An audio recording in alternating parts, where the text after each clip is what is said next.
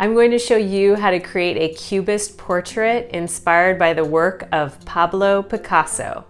If you're new to my channel, please support me by liking this video and be sure to stick around and check out the other amazing art videos and art lessons on my channel, Rainbow Parrot Art. And please subscribe.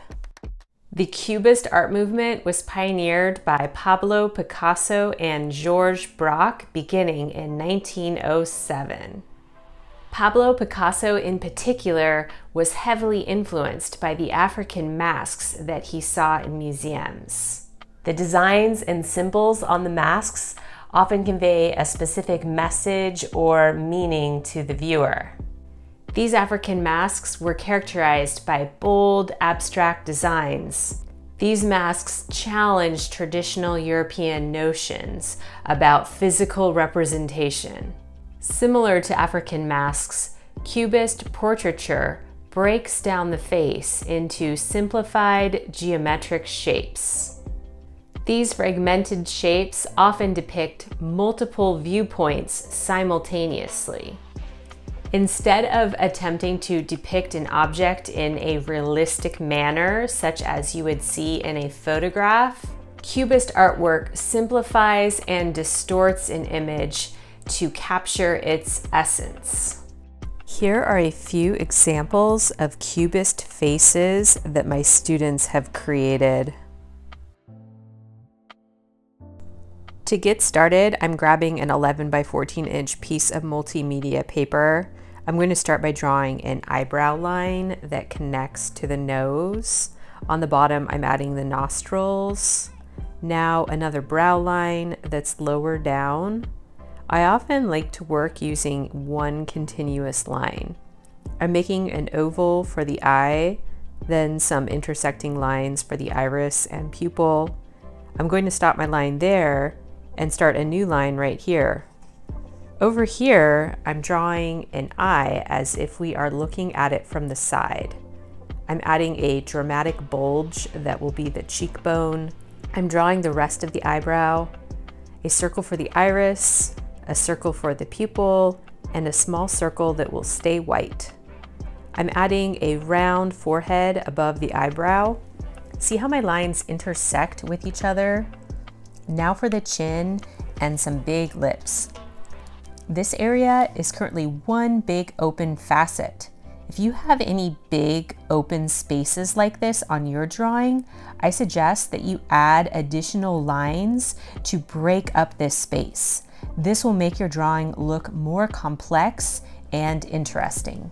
If you plan to fill in your drawing with paint, I suggest you first outline it with a thick Sharpie. When you're done with the Sharpie, use an eraser to carefully erase your pencil marks. Notice how I'm using a black Sharpie to color in the pupils. This is easier than painting them. I'm leaving the tiny circle inside the pupils white. This will make the eyes look more lifelike. I'm using markers to fill in the teeny tiny, more detailed areas of my drawing. See how I'm using dark green here on the bottom, then blending it into a lighter green. In this way, I'm using two different colors to color in one facet. A note to my students, if you have any areas that are bigger than this area right here that I'm coloring in, please wait and use paint to fill it in. Because we're working on thick multimedia paper, it soaks up a lot of the marker ink and causes the markers to dry out quickly. This is why I only use the markers on the tiny areas.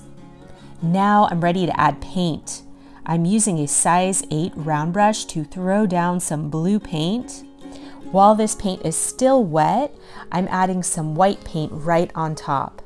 I'm using a light turquoise color to fill in the left side of the forehead. You can fill in your painting using whatever colors you want. I'm just trying to give you some ideas. To avoid washing paint down the drain, whenever you want to switch colors, you can dip your brush in the water, then pinch and gently windshield wiper it back and forth inside a Kleenex. I repeat, dip, pinch, and gently windshield wiper.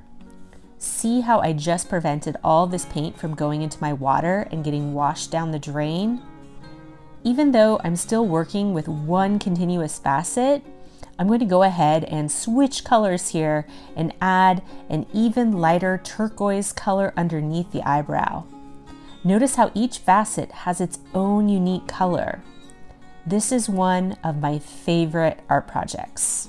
Before I wrap up, I wanted to show you how this style of art has influenced my artwork over the years. These are a few examples of my paintings.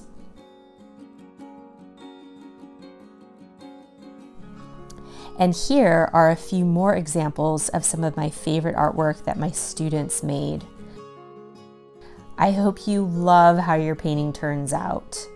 Please be sure to say hi in the comments below, subscribe, and check out the other amazing art tutorials and art lessons on my channel, Rainbow Parrot Art.